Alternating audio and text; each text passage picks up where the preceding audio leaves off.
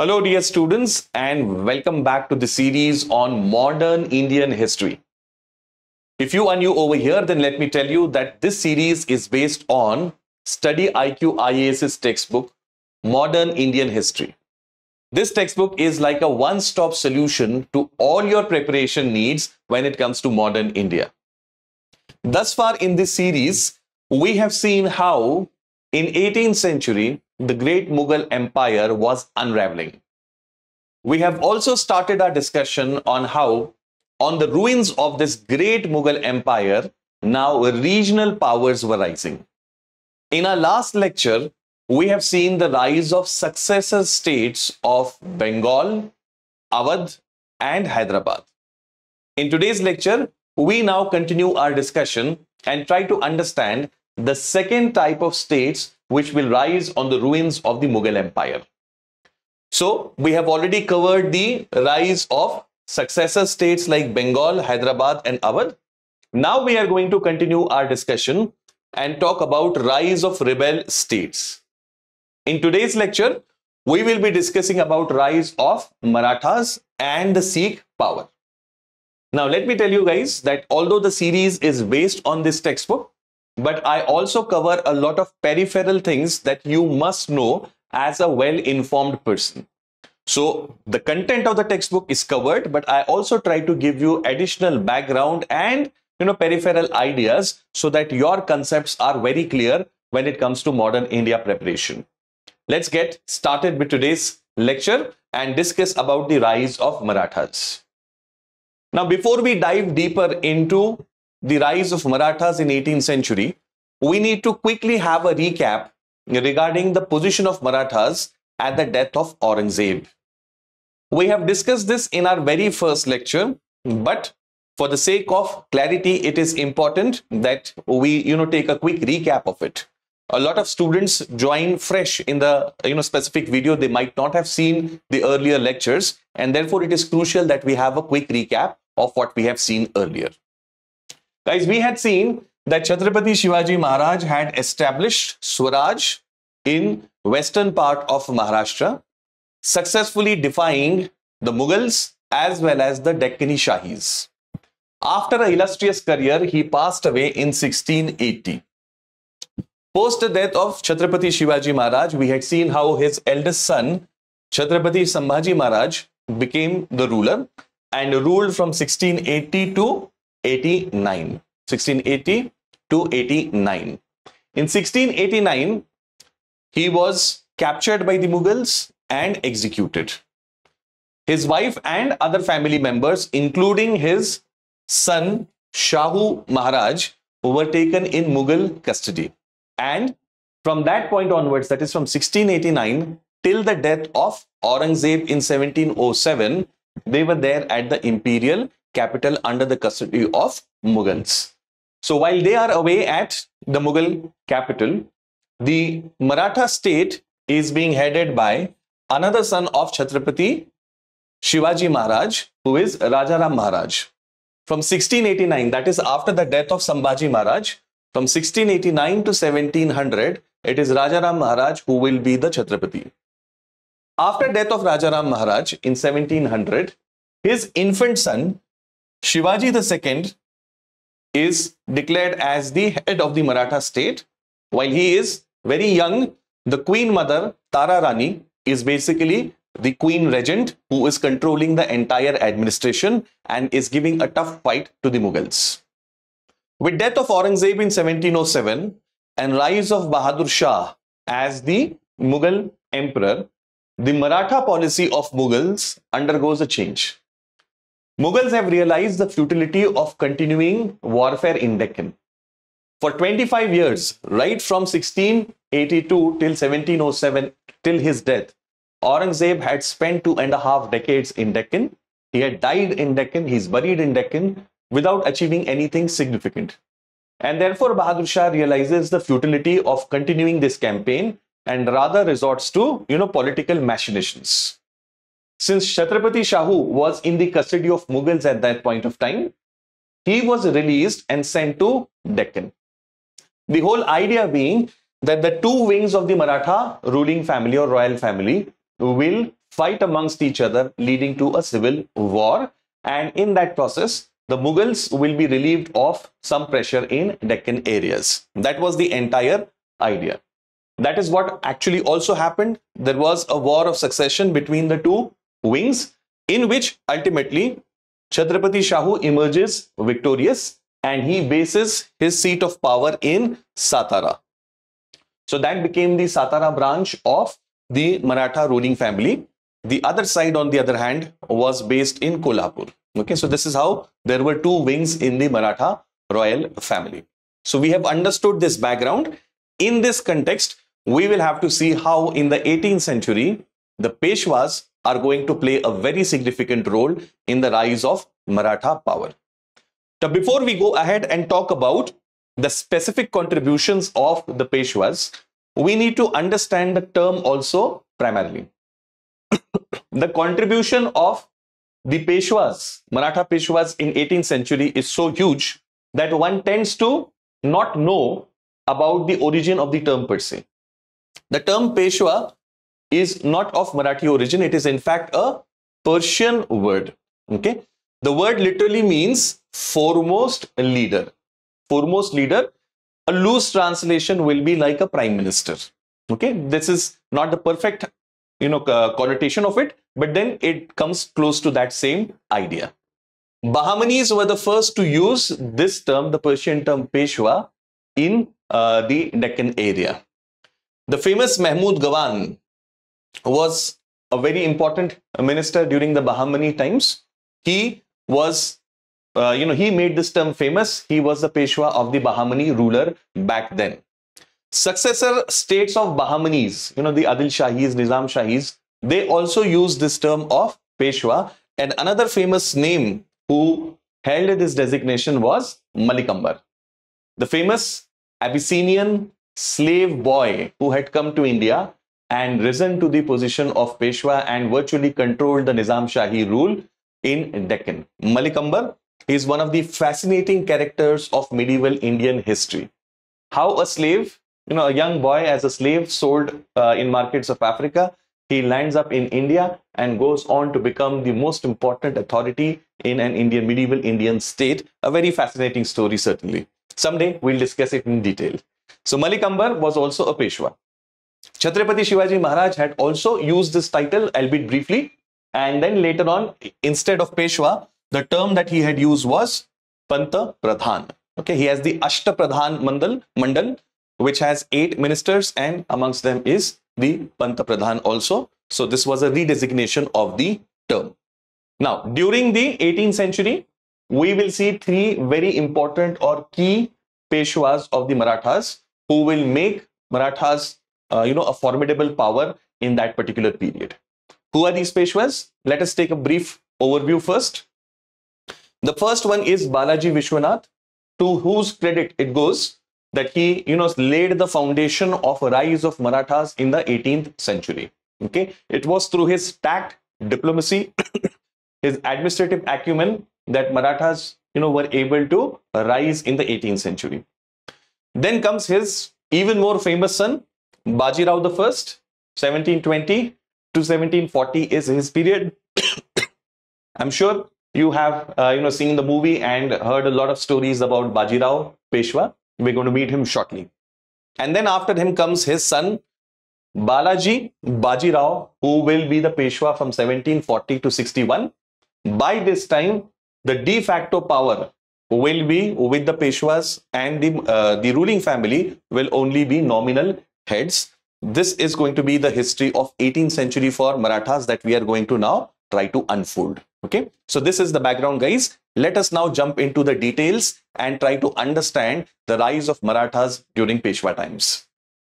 In case you're wondering where you can get the PDFs of these lectures and other updates, here is the QR code that you can sign to reach my channel, Jawwad Kazi UPSC Preparation, or you can use this link also and reach me on Telegram. There you can get the PDFs of these lectures. Okay.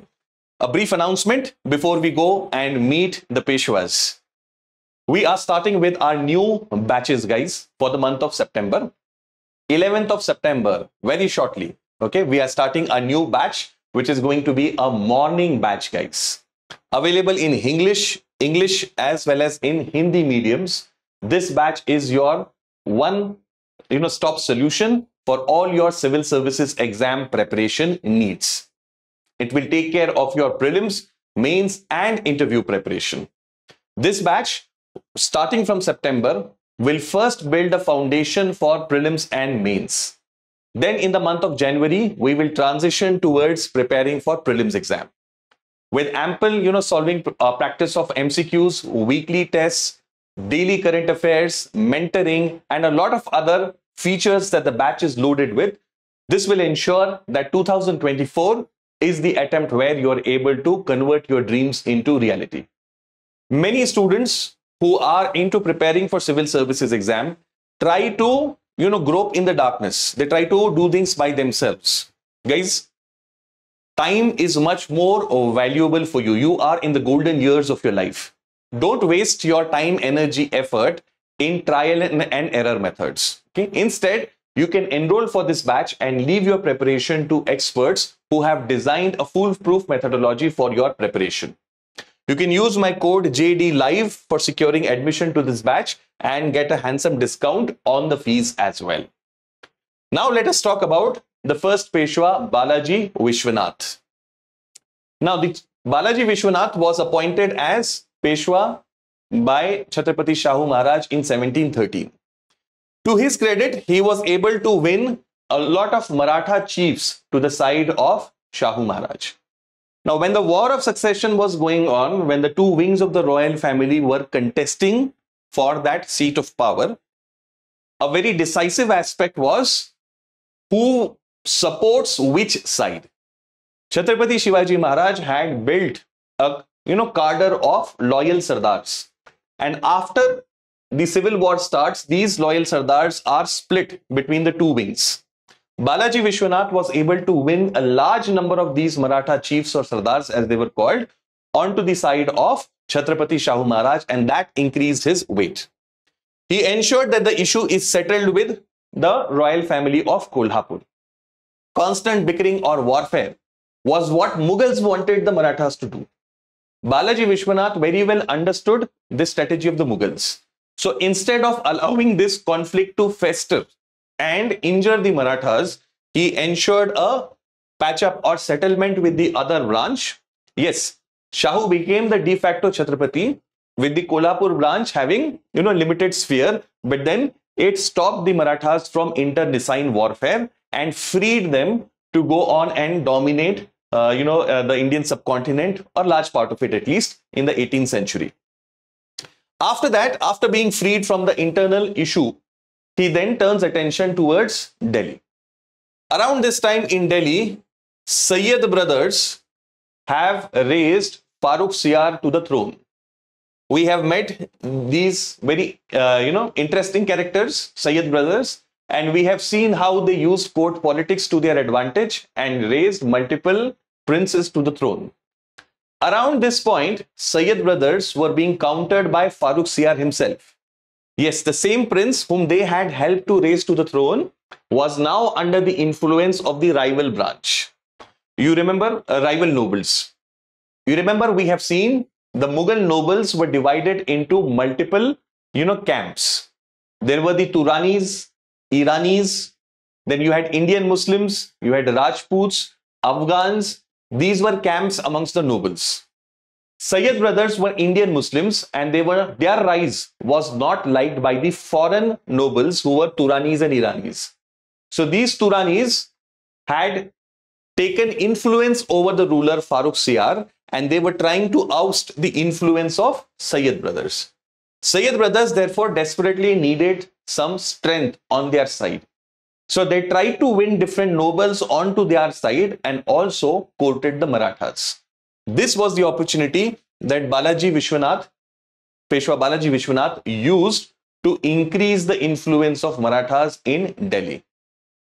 Sayyid brothers wanted the help of Marathas, and in return, they recognized Shahu Maharaj as the king of Chhatrapati Shivaji Maharaj's dominion.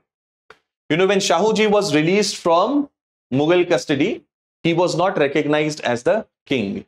because Mughals wanted the civil war to fester. But now Sayyid brothers recognize Shahu Maharaj as the king of Chhatrapati Shivaji Maharaj's dominion. He was also allowed to collect Chauth and Sardeshmukhi from 6 Mughal subas in Deccan plus Malwa and Gujarat. Chauth and Sardeshmukhi. Chauth and Sardeshmukhi. When Shahuji was released, remember we are quickly revising the facts. When he was released, Chauth was not accepted for him and only Sardeshmukhi was allowed. Then subsequently, Marathas were allowed Chauth and Sardeshmukhi, but then they were not to collect it. Mughals would collect and hand it over to them. Now one more step ahead, Sayyid brothers are allowing Chauth and Sardeshmukhi of all the Deccan subas as well as Malwa and Gujarat. Okay, the independence of Marathas in Swaraj area was recognized. Okay, so for all practical purposes now, the Marathas were free to rule the way they wanted to in their traditional areas, which is called as Swaraj area, what Chhatrapati Shivaji Maharaj had established.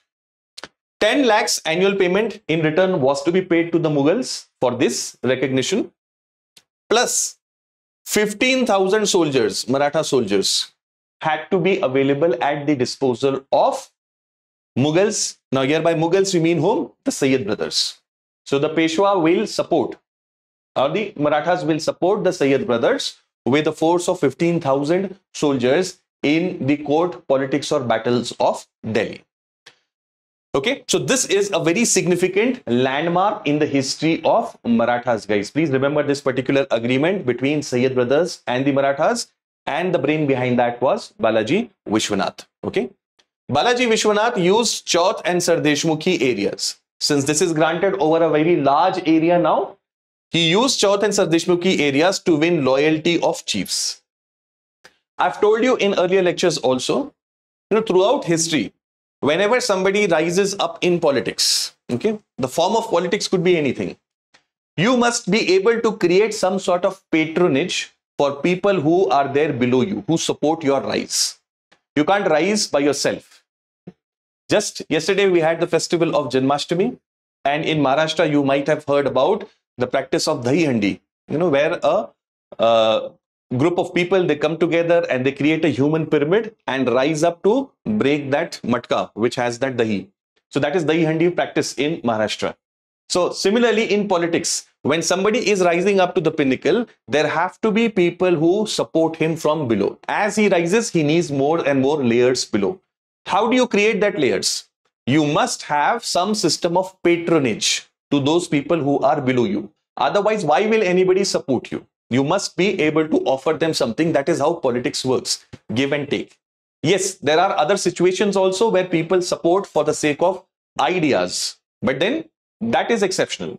Generally, politics works on system of patronage. So this Chauth and Sardeshmukhi areas were assigned to other Maratha Sardars so that the loyalty can be secured.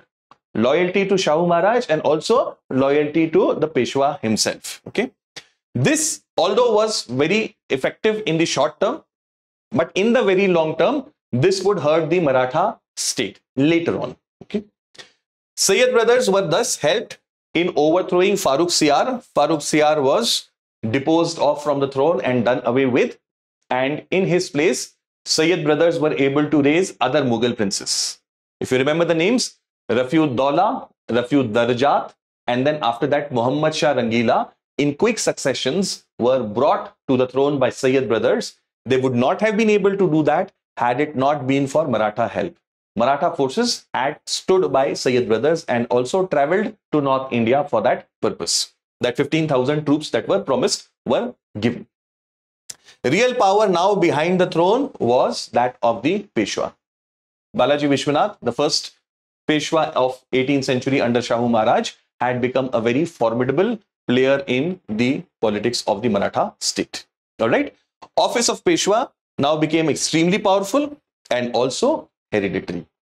After Balaji Vishwanath, his son Bajirao I, 1720 to 1740, will become the next Peshwa of Marathas. Okay, I hope you've seen the movie. Yes, Bollywood, takes its own liberties, and movie making is all about the way the director sees the movie. But nevertheless, it's a decent movie. Continued earlier policy of, advancing towards North India and striking at the core of the Mughal Empire.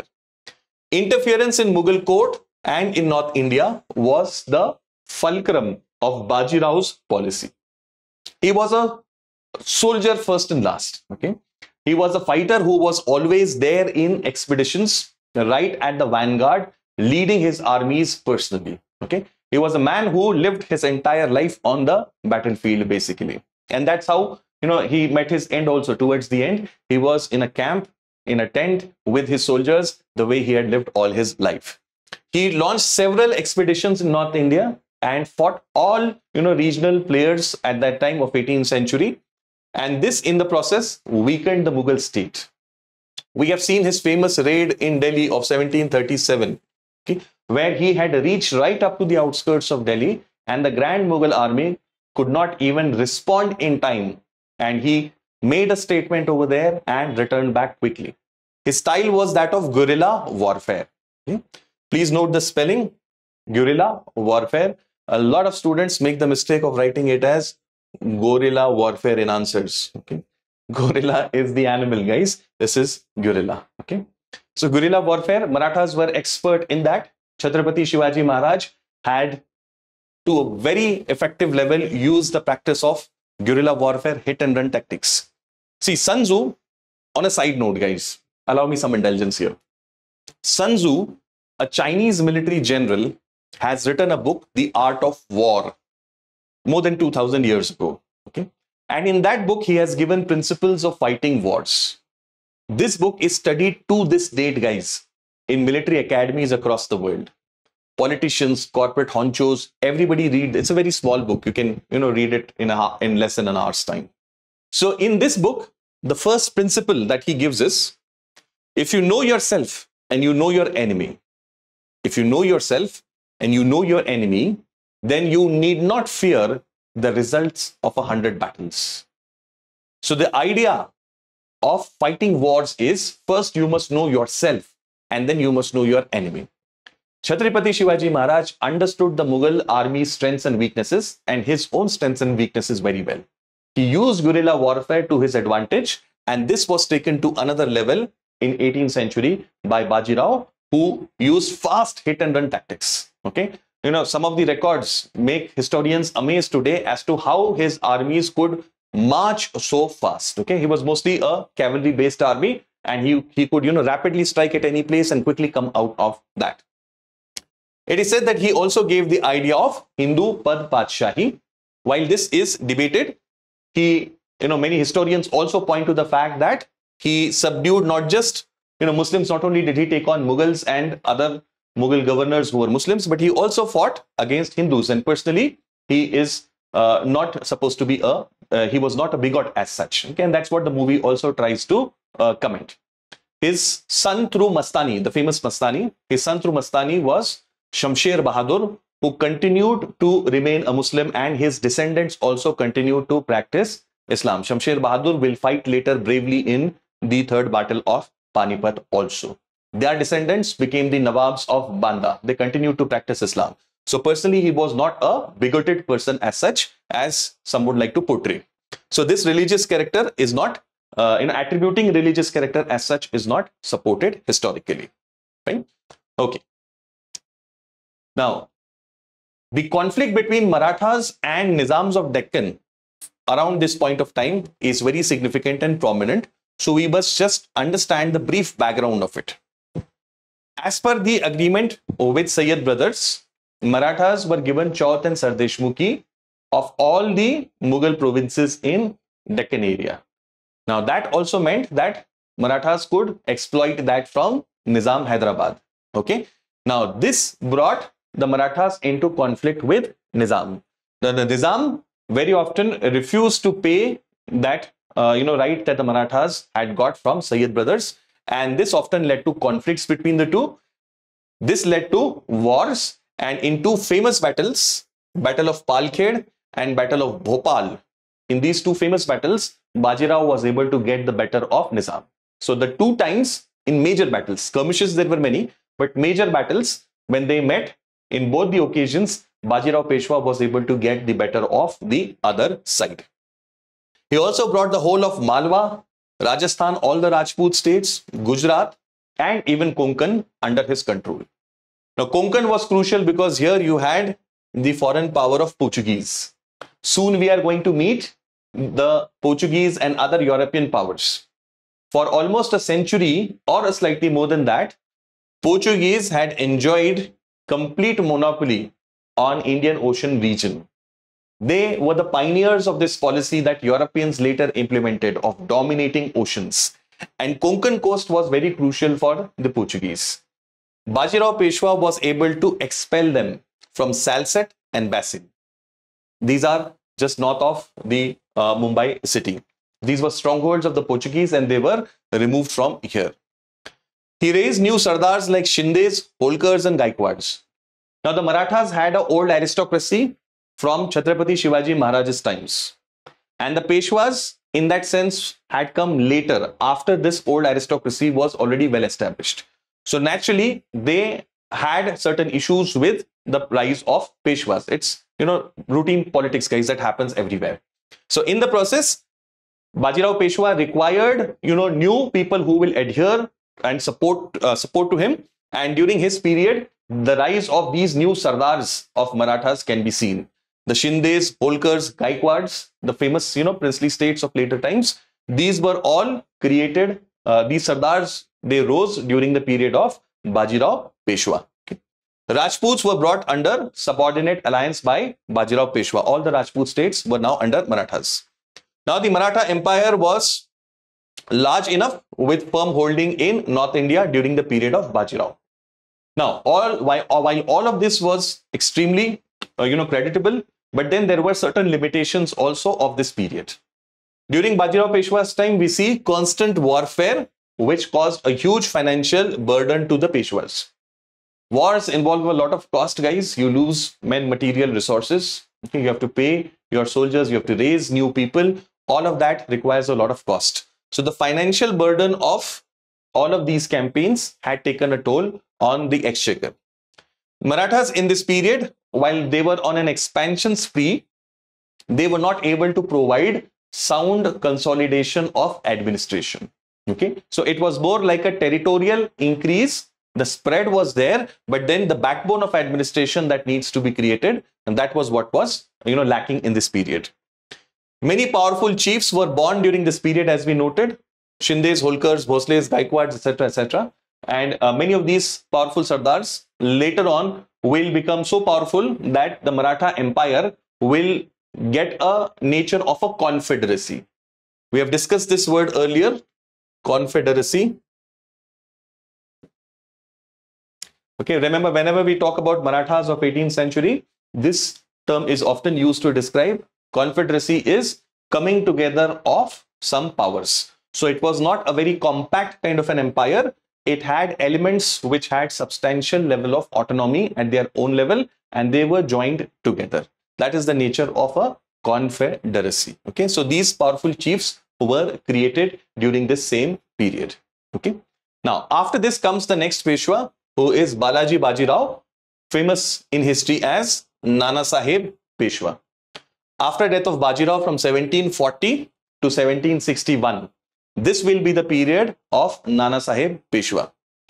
He was the most successful amongst all of the Peshwas in the sense that the foundation that was laid earlier was further, consolidated by Nana Sahib. He was a good administrator, and therefore he was able to provide more sound kind of a base to Maratha rule.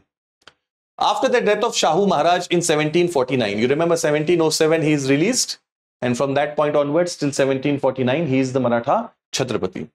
After his death, all power of the Marathas was now virtually in the hands of the Peshwa. Okay, Sangola agreement between the Peshwa and the Maratha ruling family at Satara made Peshwas the de facto rulers. Okay, there are two concepts, de facto and de jure.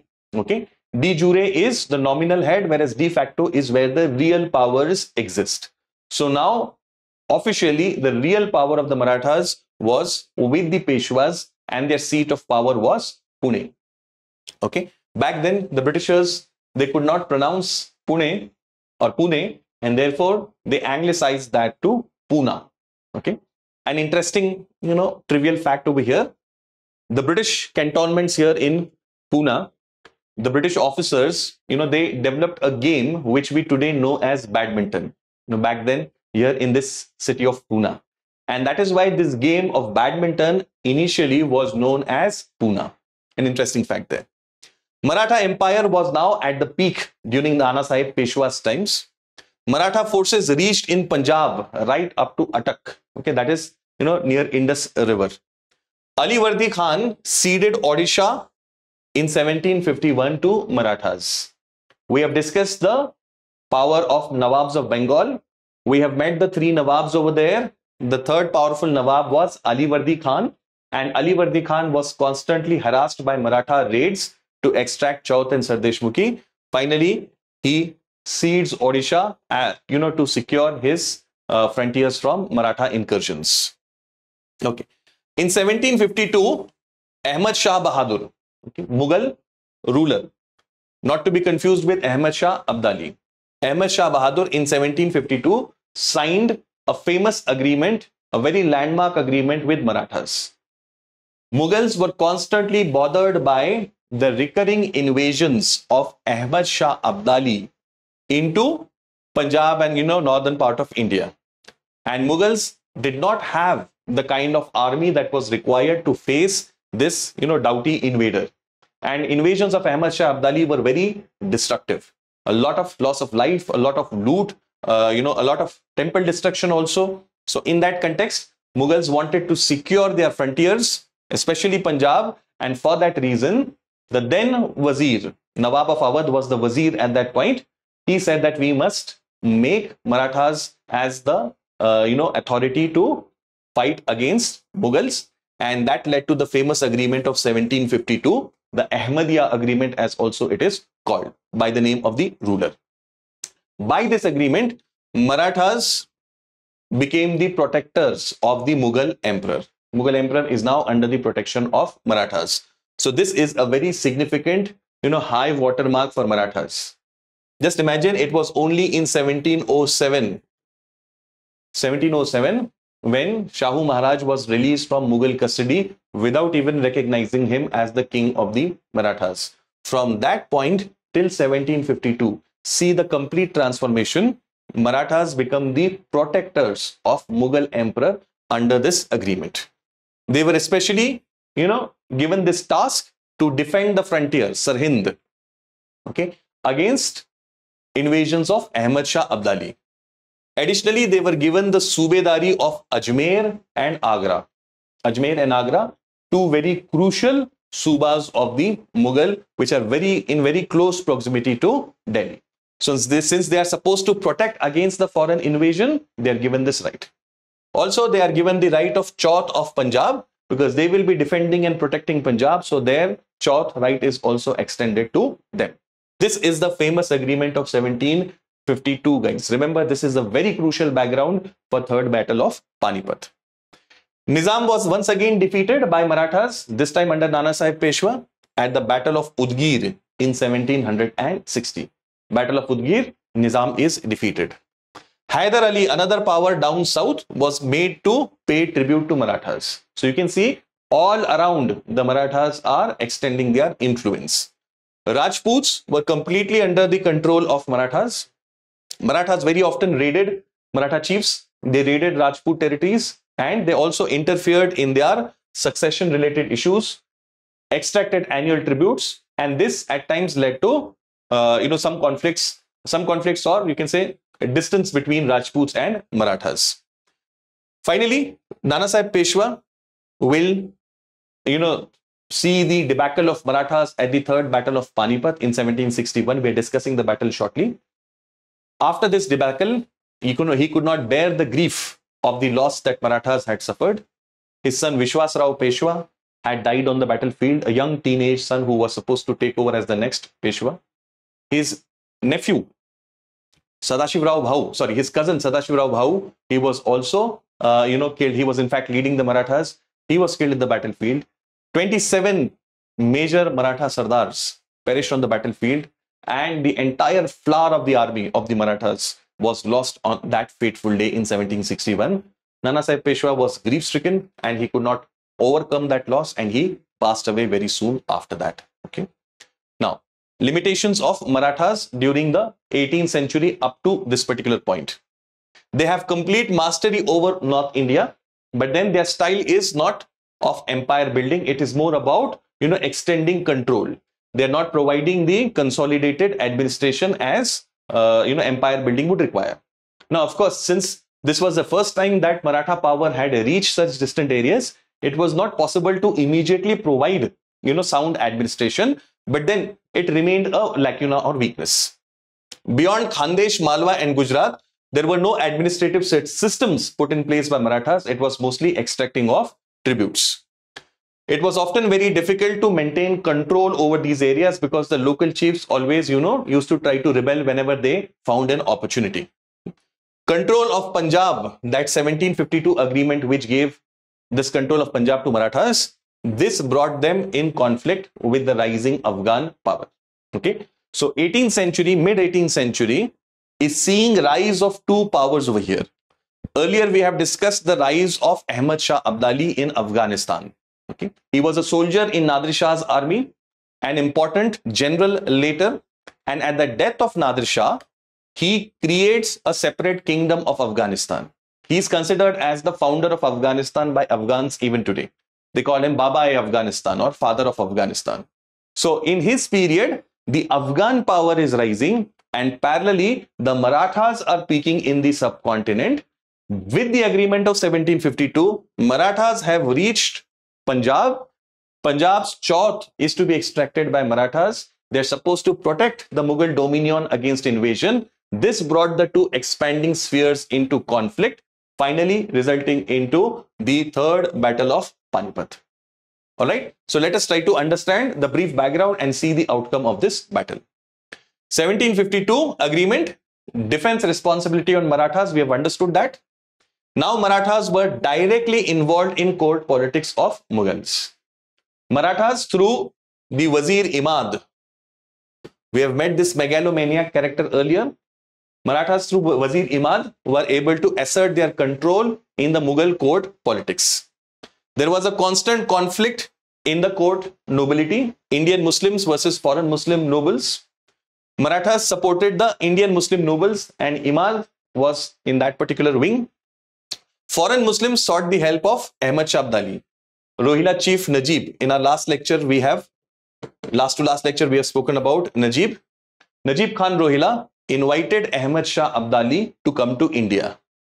Now, Abdali claimed whole of Kashmir, Multan and Punjab. What is the base of his claim? 1739, when Nadir Shah had come to India and defeated the Mughals, at that time, a treaty was signed with Mughals whereby these areas were ceded to whom? Nadir Shah. And Ahmad Shah Abdali claims that he is the successor of Nadir Shah as far as this part of his empire is concerned. So he claims control over Kashmir, Multan and Punjab. Mughals dispute that and they have Marathas there in Punjab to defend them.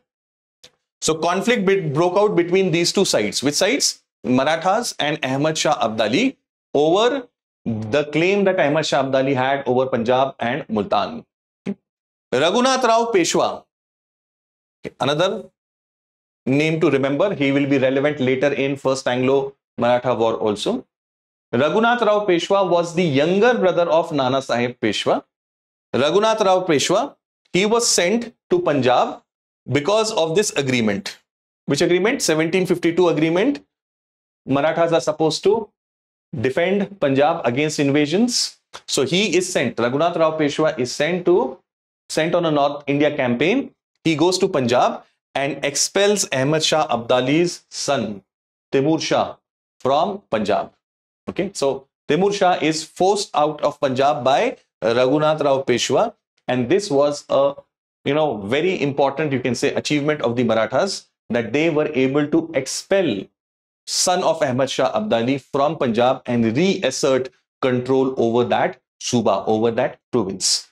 So territorially speaking, this was the largest extent of Maratha sway in 18th century achieved under Raghunath Rao Peshwa. This naturally angered Ahmad Shah Abdali, and Ahmad Shah Abdali was drawn to India. He's already invited by Najib Khan Rohilla to come and deal with Marathas, and with his son expelled, he had all the reason to come back and fight the Maratha power. So he comes again on another invasion in 1760, and this will lead to the third battle of Panipat finally in 1761, in which unfortunately for the Marathas and the Mughal control over the entire region, there will be a crushing defeat for them. Okay, now let us understand the reasons why Marathas lost in the battle and what was the outcome, immediate outcome of this defeat. Reason number one, diplomatic failure of Marathas. The Marathas were not able to stitch a strong alliance there in North India, which would come and fight with them against this foreign invasion. While they were fighting it out on the field of Panipat, it's not as if the battle is fought on just one day. The Maratha campaign had started almost a year ago, okay? And through this entire process, Marathas could not, muster the support of other local people, other rulers of India. So this was a diplomatic failure. Shujauddaulah, the Nawab of Awadh, sided with Ahmad Shah Abdali towards the end. If you've seen that movie, this particular aspect is captured over there. Shujauddaulah, the third Nawab of Awadh, whom we have met in our last lecture, he kept on vacillating, he kept on calculating which side he should, actually put his strength to, and ultimately he sided with Ahmad Shah Abdali, and this was a very decisive, you can say, factor in favor of Ahmad Shah Abdali, because Shujauddaulah was a powerful person, he had a lot of resources, and that definitely tilted the scale in favor of Abdali. Supply lines of Marathas were stretched and broken. Marathas were fighting the war several hundred kilometers away from their base, and therefore their supply lines were stretched. Ahmad Shah Abdali, on the other hand, had strategically ensured that his supply lines were kept intact, and he also had the support of the local Rohillas.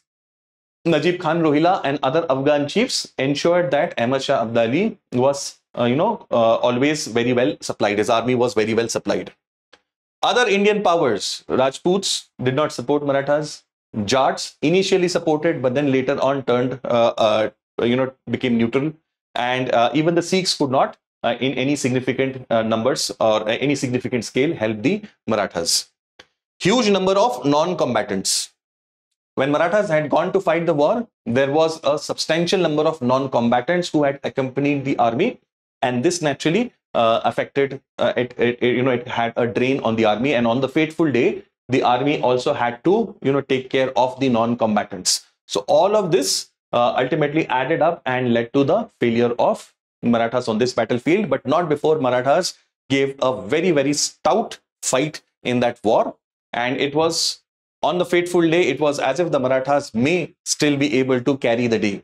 Ahmad Shah Abdali's forces on 14 January 1761, for a brief while, lost their heart and they were about to give up. But then still, Ahmad Shah Abdali's strong personality ensured that the fight went on, and ultimately the tired Marathas could not, they were starving for several weeks before that, and finally they succumbed in this battle. So very unfortunate thing on that fateful day. Outcome for Marathas, it was a morale crushing defeat for them. This was a major loss. This was the biggest battle that the Marathas had faced as an empire, and it was a crushing defeat over there, and that is why it was a morale crushing one. Flower of the army was lost. Remember this term, flower of the army. Okay, this is a term that is used to describe the most important part of the army. The Peshwas had fielded their Huzrat, which is, they are a royal cavalry as such, Huzrat. And they had also fielded a European trained battalion under Ibrahim Khan Gardi. He was a French trained officer under the command of Marathas, from whom my mother's side, our family traces descent from that. So this entire flower of the army was lost in the battle, and it led to a great impact there. Huge economic setback to the Marathas. The war is an expensive business. All of that army, the resources, everything lost. The entire campaign coming to naught is a huge economic impact. Prestige also suffered. When you lose a big battle, then naturally your prestige amongst your peers, that also has an impact. So Marathas suffered that loss of prestige also, and could never recover to earlier status. Yes, they revived after that, but then the peak at which the Marathas were, that place Atak in Punjab, up to where Raghunath Rao Peshwa had led the Maratha armies, that was a high watermark of Marathas. That same level of zenith was never achieved later by Marathas, although they did revive and they became a significant power even after this, but never to the level that it was earlier. Opened the way for East India Company's domination over India. After this, East India Company will become the most significant power in India. By this time, they have already won the Battle of Plassey, and in 1764, after the Third Battle of Panipat, they will win the Battle of Buxar, and that will complete their control over eastern part of India, Bengal, Bihar, and Orissa, and that will pave the way to rise of East India Company. Had the Marathas won in the Third Battle of Panipat, then definitely East India Company would not have found the space to rise the way they rose in late 18th and early 19th centuries. Okay, so that completes our discussion, guys, on Marathas up to the Third Battle of Panipat. History of Marathas after that, after the Third Battle of Panipat, we are going to see when we talk about Anglo-Maratha Wars, British and Maratha Wars. So that is coming up shortly. Here we are limiting ourselves to major part of 18th century only. So having discussed the rise of Marathas, now let us talk about another rebel state, that is the Sikhs. We have seen the concept of rebel states, those states that fought against the Mughal powers and rose to power. Whereas successor states were those states in which Mughal governors themselves asserted their independence. So we are seeing rebel states now. We have seen Marathas. Let us talk about the rise of Sikh power also in the 18th century.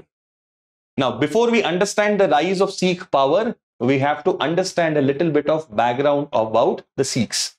Now, this is just a brief nutshell about the background of the Sikh community as such. Since we are focused only on the 18th century over here, that is why we are not going to go into tremendous details of this, but then we'll try to understand at least the basics of it. The religion of the Sikhism as a religion as such is established by Baba Guru Nanak, whose period is from 1469 to 1539. Baba Guru Nanak and in all total 10 gurus are revered or worshipped in Sikhism as the holy gurus. They all are believed to have been inhabited by the same spirit. Guru Gobind Singh was the last guru amongst the Sikh 10 gurus, and after his death, the spirit is believed to have been transferred to the Guru Granth Sahib. So Guru Granth Sahib is revered as a guru, just as these 10 gurus would be revered. The Guru Granth Sahib is also revered, and that is why it is treated as a living guru. And that is why you will understand, guys, the feelings of the Sikh when this recent controversy was going on in Punjab regarding Beadbi, being committed against the Guru Granth Sahib. So you can imagine why the Sikhs are so they have so much of reverence for Guru Granth Sahib, and that is true across all religions also. The word Sikh means learner in Punjabi. The word Sikh basically means a learner or disciple in Punjabi language. Now let us know briefly about Guru Nanak, and then we'll go on to Guru Gobind Singh and subsequent developments of the Sikh community. Guru Nanak is the founder, as we have already studied. He is the social revolutionary. Now, the ideas of Guru Nanak are not just limited to spirituality. Okay? The concepts that Guru Nanak has given, they encompass all the aspects of human life. It is not as if he has just spoken about religion, relationship with God, spiritualism. All of that, of course, is there. But he is a complete social revolutionary who has spoken about all aspects of human life. He has given a liberal social doctrine for human beings to live. What sort of doctrine? We'll see shortly. He criticized rituals and customs. Back then in medieval times, human societies or religion was dominated by rituals and customs. Rituals and customs which did not have meaning. These rituals and customs were often used by vested interests to exploit the common masses.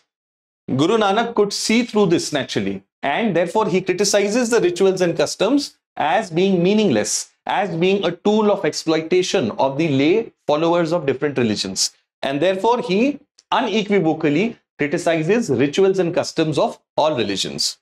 He said that these are used to just control the minds of the people. Okay, if you control the minds of the people, you don't need an army to subdue them. You just have to control people's mind, hack into people's minds. And he said that these rituals and customs were basically smartly used by vested interest to control people's minds. So he is against rituals and customs. Instead, he wants freedom, mental and spiritual liberation. You must be free from these controls of other vested interest. That is the aim of his revolutionary doctrine. He gave the concept of an ideal man. Who is an ideal man like? He is mentally free.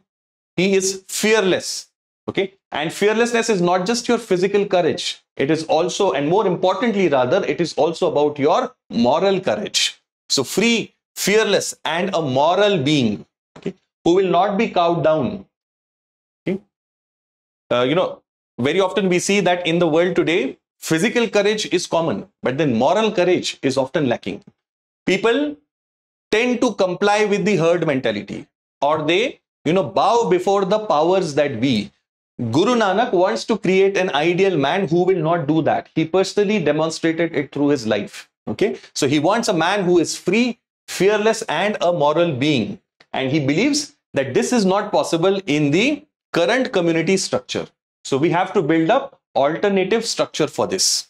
For this reason, he talks about a new community or a new brotherhood of people who will practice this sort of a life, who will practice that ideal free man kind of a personality. And for this reason, the idea of Sangat or congregation is born. Those people who believe in these values, who believe in these ideas, who want to be morally, spiritually, mentally free, bold and brave, those people have to come together and create a Sangat or congregation. An individual alone cannot do that. You see, a lot of ideas of Baba Guru Nanak and Kabir Das, they have a lot of similarity. Okay, but one reason why Sikhism is a structured religion today is the emphasis that Baba Guru Nanak gave on the idea of Sangat or congregation. This was creation of social groups based on common moral code. Okay, so an individual alone practicing these ideas by himself will not have a big impact. Moreover, it becomes difficult for one individual to remain committed. But if you have a community coming together who believes in these ideas, then the success of that is going to be naturally much more. So Sangat is as an idea is given. To support this idea of Sangat, we also have Pangat. Pangat is where langar or food prepared is in community kitchen is taken by all, irrespective of their socio-economic and other statuses. And you know this very well, that langar is a concept which is so central to the Sikh community, not just in Punjab and across the country, but world over. Gurudwaras are famous for offering langars. Okay, I'm sure many of you would have visited and enjoyed a langar at some point or the other, irrespective of your religion, irrespective of your caste, irrespective of your status. You can simply go to a langar and have the meal, sumptuous meal that is being served to you, very reverently, very respectfully by these sevadars over there. So this is a beautiful concept of Pangat, which is so central to being a community that was given by Baba Guru Nanak. A very beautiful idea indeed. Political aspect of it. Now, while all of these are there at social and community level, it is not as if Baba Guru Nanak's ideas don't have political aspect also. Baba Guru Nanak opposed and condemned aggression and denounced exploitation of people. Okay, so in that sense, he is also taking a political stance to that extent. Society, he says, must be based on justice and brotherhood. Okay, see, these ideas which are so central to our modern day and times, Those ideas, justice, brotherhood, equality, all of those ideas you can find in these great thinkers of medieval and ancient India. If rulers' orders were unjust, he said, if the rulers' orders were unjust, then people were not supposed to follow them. Guys, this is very revolutionary for that time. You cannot understand the impact of it. If we, we really have to go back in time and space. During medieval times, when the state was all powerful, there was no human rights, there was no media, there were no independent institution. State was all powerful. At that point of time, he says, if the orders of the state are unjust, then people are not supposed to follow them.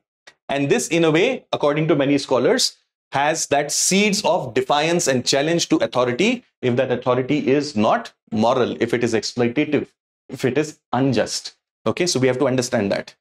He also criticized Lodhis for failing to protect people against Babur's invasions. Now, when invasions used to take place there, guys, during medieval ancient times, and this is common across history. When invasions used to take, when an invading army is coming in, remember they are coming in from a great distance. The army needs food, it needs resources. Okay, so whenever an invading army came, on its track, there was complete havoc and destruction. All the villages that lay in its path, they used to suffer exploitation by this invading army. And how will a village of few hundred people stand up to the might of an army of 25,000, 30,000 trained, armed to the hilt soldiers who are away from their homeland? So naturally, there used to be a lot of exploitation whenever invasions took place. So Lodhis were criticized for that. There's also economic aspect to his thought process. Okay, he very clearly said that earnings of a person have to be honest. Okay, earnings have to be honest. You must not indulge into dishonesty. You must not cheat people. Okay, whatever economic venture you do, that has to be done in a proper manner. Earnings of poor must not be cornered off by the rich. They must not be exploited.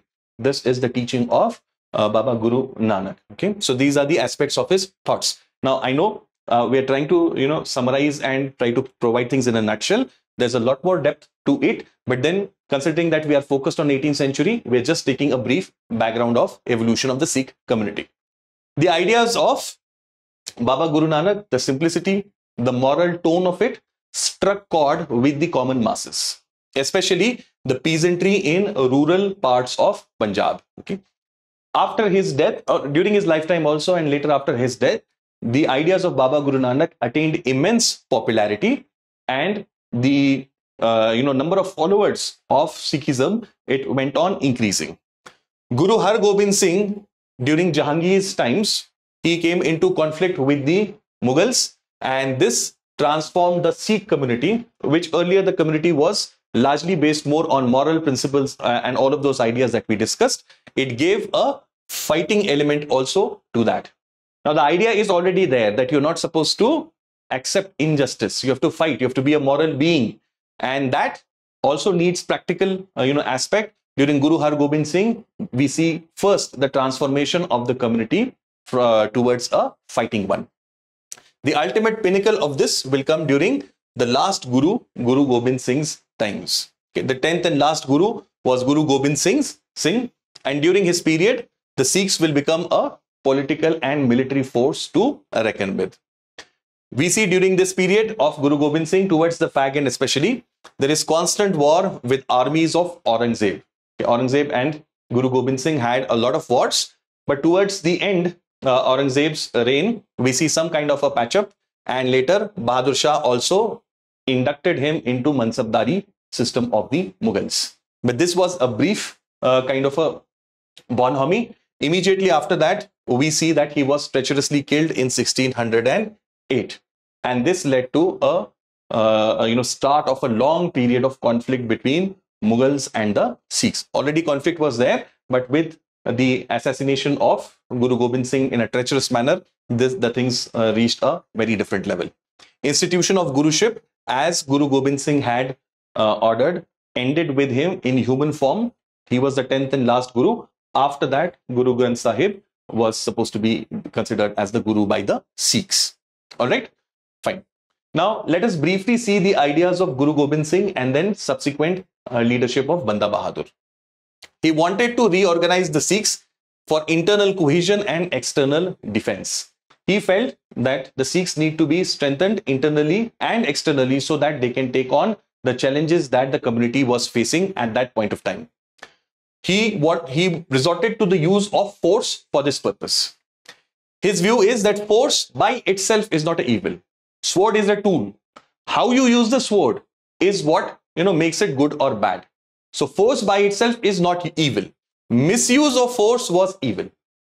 You have to possess force, but then you have to use it for the right purpose. You have to fight a just war, a war based on justice.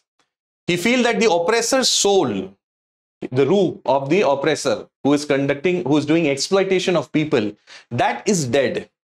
That soul is dead, and it does not understand any language other than force.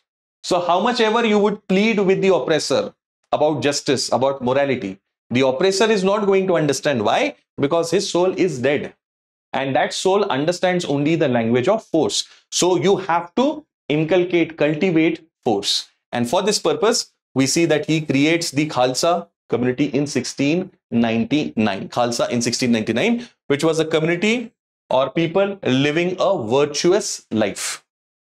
Yesterday, in our last lecture, while discussing about crown lands, Khalisa lands, I had told you about the term Khalis. The term Khalis in Persian language means pure, okay, or exclusive. From that came Khalisa land, which means lands that were exclusively for the crown. So based on that same root, we also have the word Khalsa, which basically means people who are living a virtuous or pure life as such. Okay, these people would rescue others who are suffering from evil. So see, there's a beautiful coherence between what Guru Nanak says and what the last Guru, Guru Gobind Singh says. Guru Nanak is talking about morality, justice, and standing up to oppression. Guru Gobind Singh is saying that for this purpose, you have to use force, because the other party, the oppressor, is not going to understand any other language. And for that purpose, we will have to use force. For that use of force, we need a community that is pure, who practices virtuous living, who is actually having that moral courage to fight against injustice, to give all the sacrifices that are needed. Guru Gobind Singh's own sons, were martyred in this process. So he is a person who has himself undergone all of this, and he creates a community called as Khalsa in 1699 for that same purpose. Now, after the death of Guru Gobind Singh, the leadership passes on to Banda Singh Bahadur.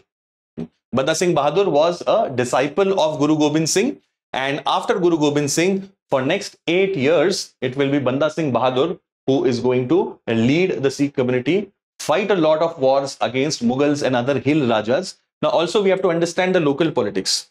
The area where the Sikh community is rising, there are a lot of Mughal allies who are Hindu Rajas. So these Sikhs are fighting those people also.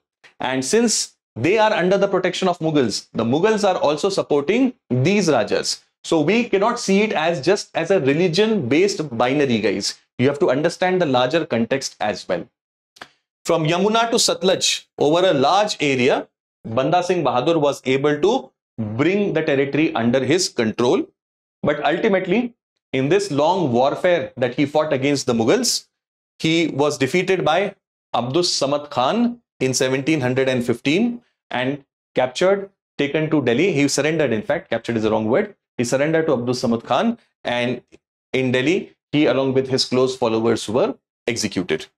This was a big setback to the Sikh power temporarily. Over the next few decades, the Sikh power could not, rise up to a very great extent. But after withdrawal of Ahmad Shah Abdali, we will see that the Sikhs will once again revive. There will be a revival of Sikh power in the subsequent decades. Now, in the intervening period, before the rise of Maharaja Ranjit Singh, from the death of Banda Singh Bahadur to the rise of Maharaja Ranjit Singh, in the intervening period, what is happening with the Sikh community there? We're trying to understand this. The Sikh community gets organized into 12 missals. Okay, so these are, you can say, communities within the Sikhs, missals, who are dominant in different areas of Punjab. They're called as missals. They're part they are, in control of different areas of Punjab. These missiles were organized on the ideas of equality, the teachings of the gurus. The chief of the Sikh missiles were largely selected on the basis of, consensus. The internal functioning of them was also based on consensus. But slowly the democratic character over the decades started to reduce, and these missiles came to be dominated by powerful chiefs. Okay, so initially, to start with, it is very egalitarian, but slowly, steadily, some chiefs, they are able to cement their position and they come to dominate these missiles. Sukar Chakia, Ahluwalia, Ramgadiya, a few examples we must know. These were some of the more famous missiles amongst the 12. This being the most powerful and famous, the Sukar Chakia missile, from which came the great Maharaja Ranjit Singh. So now we will see the rise of Maharaja Ranjit Singh, guys. Let us talk about now Maharaja Ranjit Singh, who was the chief of Sukar Chakia missile of the Sikhs. A strong and courageous soldier at the core, like Bajirao Peshwa, he is foremost a soldier, but also a very able administrator and skillful diplomat. So that's a complete package, guys. He is not just a soldier who is good on the battlefield, which he of course was, but apart from that, he also had administrative acumen and he also had the seasoned quality of a diplomat. He tried to raise a more centralized state at the end of 18th century. Now, thus far, what has happened is the Sikhs are a loose kind of a, coming together of different missiles. These missiles have relationship amongst each other, but largely they are autonomous and independent in their own respective areas. It is now, the onus is now on Maharaja Ranjit Singh to create a more compact kind of a Sikh state which will have centralized power. So he will try to raise such a state towards the end of 18th century. He was able to successfully even repel Ahmad Shah Abdali's invasion in Punjab, one of the invasions, that is third invasion of Ahmad Shah Abdali. In 1799, he captured the city of Lahore, which will become his capital, and Amritsar in 1802. Amritsar and Lahore, as you would of course know, are very close to each other. All Sikh chiefs west of Satluj River. Just imagine that map, guys. Ravi, Bias, Satluj. Okay. On the eastern side of Satluj, the Sikh power at that time of Maharaja Ranjit Singh did not extend. The power is concentrated on the western side. Parallelly here in the main part of the subcontinent, around this time, 1803, in Second Anglo-Maratha War, Britishers have captured Delhi. So the Britishers also want to have a strong defense against the powerful army of Maharaja Ranjit Singh. And for that reason, Satluj is considered as a boundary between the two. Both settle at this in the Treaty of 1809 that was signed between them. So Maharaja Ranjit Singh will be on the other side, on the other side of river Satluj, western side, whereas below the river Satluj, the British control will extend. Okay. Now, since his territory is limited on the east to Satluj River, that frees him to conquer other areas towards north and northwest. So Kashmir, Peshawar and Multan, all of these areas came under Maharaja Ranjit Singh's control. So the Sikh state had the area of Peshawar in his control. This city of Peshawar, guys, is today in Pakistan in its Khyber Pakhtunkhwa province. Right now, there is this conflict that is going on between Afghanistan and Pakistan. These northwestern frontier areas, earlier it was called as NWFP in Pakistan, now it is called as Khyber Pakhtunkhwa province. Now this area is inhabited by Pathans. Afghanistan claims that this area should be, part of Afghanistan, since it is basically the same ethnicity that lives on this side of Pakistan's border. The area of Peshawar, especially the city of Peshawar and its adjoining areas, area of Waziristan as also it is called, this is especially dominated by different Pathan tribes, especially Afridi tribes. Okay, you might be knowing that famous player from Pakistani team, Shaheen Shah, and also earlier Shahid Afridi. They come from that tribe that dominates this area, Peshawar area. Peshawar is very close to the Khyber Pass, from where, invasions often came and trade and commerce between India and Central Asia via Afghanistan was carried out. So this is a very, very strategic area. The Sikh state included Peshawar in it. So a big part of, the Pathan area was also brought under the Sikh state, and this was quite remarkable because it was not so long ago that Ahmad Shah Abdali, a Pathan or Afghan ruler, had controlled all of these areas. Okay, and by logic, deductive logic, one can say, since the Sikh state controlled this area of frontier came under British control after the Sikhs were defeated. And that is why Pakistan today has this area.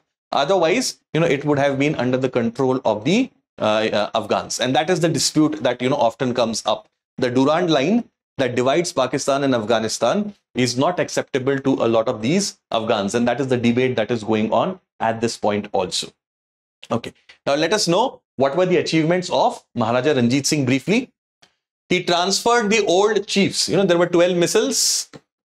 These chiefs were very powerful. They were transformed into zamindars and jagirdars because he wants a centralized state, a strong state, a coherent state. So these chiefs had to be dealt with. Their powers were removed and they were made just big zamindars and jagirdars. Economically powerful, but not politically. He continued the old Mughal land revenue system. Same system. Demand was 50% of the produce. Safe passage was ensured for trade and commerce. He understood the value of economic prosperity. Every ruler understands it, and especially a visionary like Maharaja Ranjit Singh. So he provided law and order, ensured safe passage of trade and commerce, and that helped it to foster economically. He raised a powerful, disciplined and well-equipped army on European lines.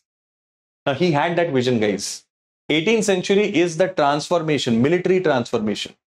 Traditional medieval Indian armies were about horseback cavalry. But Europeans had developed better techniques of fighting, artillery and infantry-based techniques. They brought those techniques to India and used to great effect in the Carnatic wars. Indians soon started to catch up with those techniques, and to the credit of Maharaja Ranjit Singh, he was the foremost exponent of this, and he built up a very powerful army on European lines with European troops and instructors, especially French officers. His army was multi-ethnic in nature. Although the state is a Sikh state, by all means, but then he is not a narrow-minded bigot as such. His army includes different ethnicities. It has Hindu Punjabis, it has Gurkhas, it has Punjabi Muslims also. It even had Pathans as well. It was the second-based army in Asia, only second to East India Company's army. Now, East India Company had a very powerful army, guys. 2 lakh was its strength. And its strength, East India Company's army was twice the army of Britain.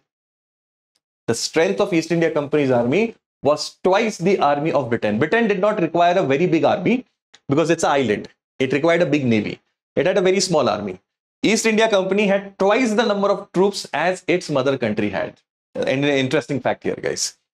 He was overall very tolerant and liberal when it came to religion. He respected seers and saints of all religion, Hindus and Muslims alike. Many of his top ministers, administrators were Hindus as well as Muslims. Overall, he tried to have good relations with East India Company and signed the famous Treaty of Amritsar 1809, which was a treaty of friendship between the Sikh state and East India Company. Satluj was agreed to as the border between these two states. Well, that concludes our discussion for today, guys. We have seen the rise of Marathas and we have seen the rise of the Sikh power. If you've not watched the earlier videos, you will get the link of the playlist in the description box. Watch all of those videos and do comment, like and share it with your friends. If you found this video useful, since you're watching it up to this point, I'm sure you have, then do leave some love in the comment box below. Thank you very much. I'll see you in my next lecture where we will see the rise of Jats, Afghans and other states. Thank you.